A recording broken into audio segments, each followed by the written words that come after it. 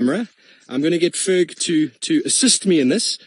It's a tribal and traditional torture technique taught to me by some local Shangans, and I'm going to get Ferg to focus. Where's the best spot for you to stand, Ferg? Over here. Okay, right over here.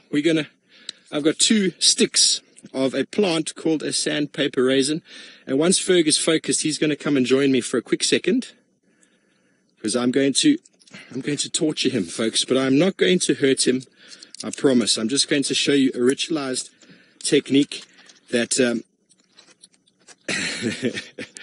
Fergie, if you could do this with your hands for me, please. Okay, now put this inside there. Open your finger. Open there.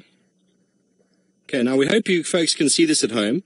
Essentially, the traditional thing is it's more of a discipline or a punishment. If I just grab Ferg's fingers like this, did you hear him scream there? And now I can pull him and take him in any direction that I like. So it's a bit of a punishment. I could really hurt him if I wanted to, but I'm not going to do that. Okay, thanks, Fergs, for being the guinea pig today.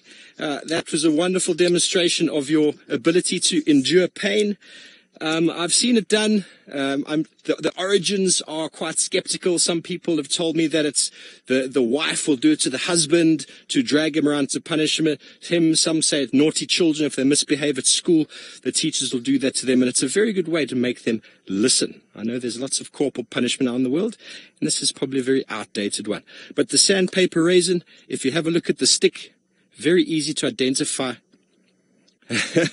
Poor Ferg, poor Ferg. The stick is very square bark, and it's very easy to identify. It's one of the Grevia species, the raisin species, and long sticks out of this are actually quite useful for making a bow, for bow and arrow, also for making a bow for holding onto the stick when doing a fire drill. So instead of using a fire drill this way, you can use a bow that can make that drill work quite nicely. So thanks, Fergs, for that. I wonder if that has been done on air before, but you're a good show. Good show.